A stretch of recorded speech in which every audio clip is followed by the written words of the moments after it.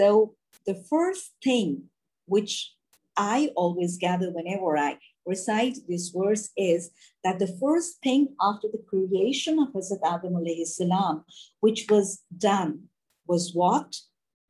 Allama. Allama means what? Means to teach, to educate, means to impart knowledge.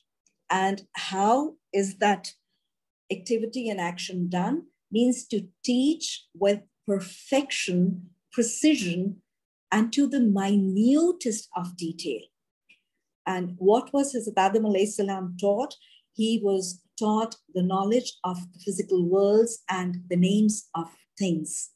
So here I would stop, and I would want to mention that what do we learn from this part of the verse? Allama al-Adama asma'a kullaha, being the first thing which happened to Hazrat Adam alayhi salam after his creation. The lesson and the message is that the first thing Allah subhanahu wa ta'ala did after the creation of Adam was what? He was not given an outfit. And Allah did not ask him to look after and maintain his dress. He was not served with multiple dishes and asked to eat as much as he could. And he was not shifted into a glamorous palace and asked to stay there, enjoy it, and maintain it. But Hazrat Adam alayhi salam, after his creation, was given knowledge, ilm. So what we learn is that seeking of knowledge and acquiring of knowledge has to be and should be the primary priority in our lives. The first human, the first prophet, was first of all given knowledge, allama. And you know what? The last prophet, the seal of prophets, Muhammad sallallahu alaihi wasallam, the first revelation was what? Iqra, read. And the second revelation was what? Noon wal qalam. Allah has sworn by the name of the pen. So all this highlights what? This highlights that it conveys the importance of learning, the importance of seeking knowledge in our religion in Islam.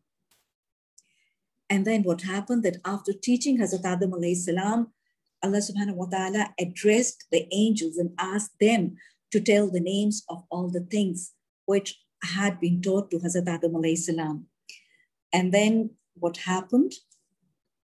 Verse number 32. What did they say? They said, exalted are you. We have no knowledge except what you have taught us. Indeed, it is you who is the knowing and who is the wise. So the angels glorified Allah and they accepted that they could not tell the names of whatever had been taught to Hazrat Adam alayhi salam, as they had not been blessed by the knowledge. And moreover, the angels also acknowledged that anyone can only have the knowledge which Allah blesses. So remember, when any one of us is striving or working hard to seek knowledge, what do we need to do? We need to make dua. And we need to ask Allah subhanahu wa ta'ala for blessing us with the knowledge, because it is only Allah who blesses anyone with knowledge. As the angel said, La ilma lana illa ma 'allamtana, that we do not have any knowledge except what you have taught us. So anybody who is struggling and working hard to seek or gather knowledge needs to make dua and ask for the blessings of knowledge.